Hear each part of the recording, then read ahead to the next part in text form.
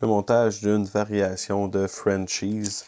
J'utilise un hameçon de type jig avec une tête nymphe head fly color qui est faite en brass, donc qui pèse pas très pesant. Dans la couleur shrimp pink, c'est un pink qui est assez light, que j'aime beaucoup, et j'ai rajouté quelques tours de plomb, donc sous la tête. Je vais utiliser du fil grosseur 8-0, couleur rose, étant donné que je vais utiliser du dubbing rose à la fin complètement. Comme c'est un montage jig, il est monté à l'envers dans mon étau. On pourrait le monter à l'endroit également, ça ne changerait strictement rien. Je vais d'ailleurs le faire pour vous le montrer.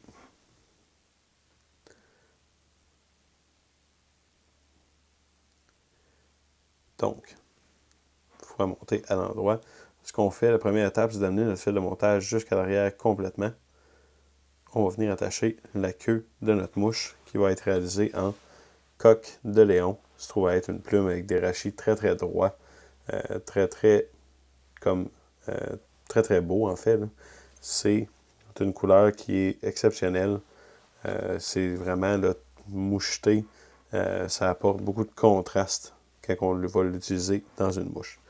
Donc on s'en prend quelques fibres simplement pour faire la queue qu'on vient positionner à l'arrière complètement. Et on vient l'attacher sur toute la longueur de notre corps.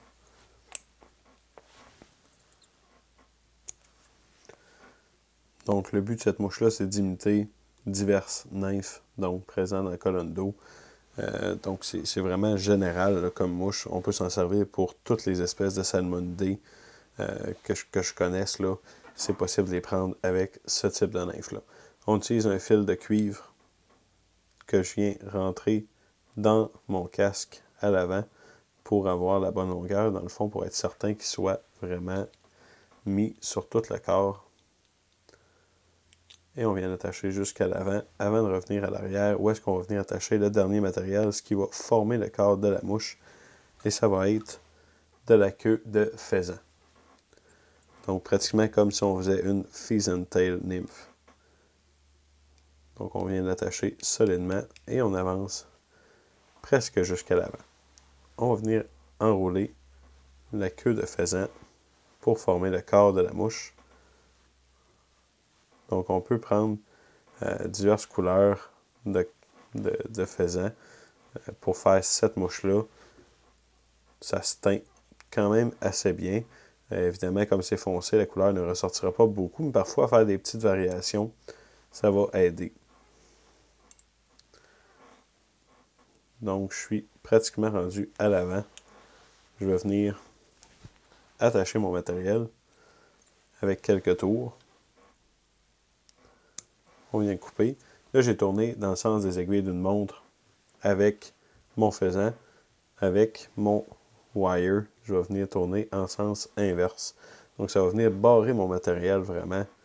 Ça va venir ajouter beaucoup de solidité à ce montage-là, qui, de toute façon, va vraiment aller dans le fond, gratter le fond en tout temps là, avec une nymphe. Donc, ça va être beaucoup plus solide ainsi. Je viens l'attacher, puis je viens simplement le tourner pour le briser. Dernière étape, on vient faire un collet avec, dans mon cas, du Ice Dub, la couleur pink, qui est assez light. Donc, elle ne sera pas très agressive là, comme couleur.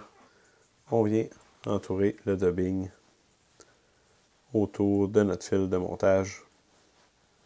Ce que j'aime bien, c'est de l'entourer un peu plus bas. Et quand je suis prêt à le poser, je viens mettre mon doigt et je viens le pousser donc jusqu'en haut. Donc ça me permet de ne pas me piquer là, en l'entourant. Là, j'en ai pas mis assez, je vais en rajouter simplement un tout petit peu.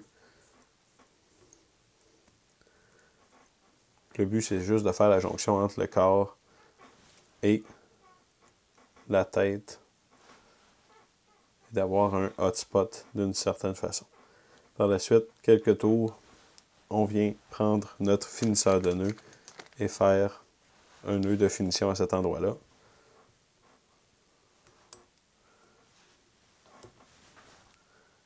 Serre bien comme il faut. Et on va venir avec notre bodkin, dropper une goutte de lac dans l'interstice sur notre fil.